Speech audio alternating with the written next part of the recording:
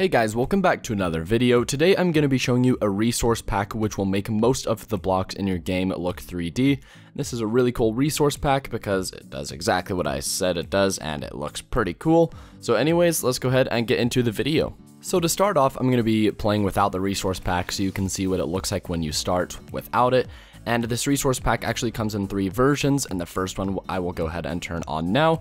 And this is the basic version that you can see, and it only affects some of the blocks, and this is what you'll want to be using if you don't have a very good computer, like one that's just pretty decent. And you can already see that a lot of the blocks in the game look quite different, and they seem to pop out. And it's a pretty cool effect because no longer do they all look flat, they actually have some depth to them.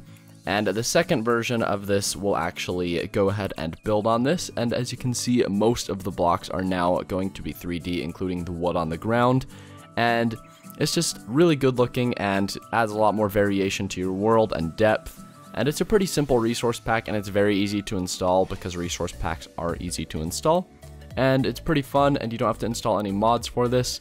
And finally, I will turn on the third version, and as you can see, there really isn't much of a difference, at least in my opinion. So if you don't have an amazing computer, I would actually recommend just using the medium version because there just is not that big of a difference.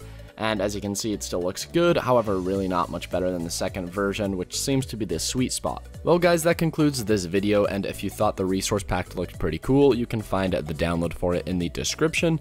And if you enjoyed the video, be sure to leave a like and subscribe, and until next time, thanks for watching.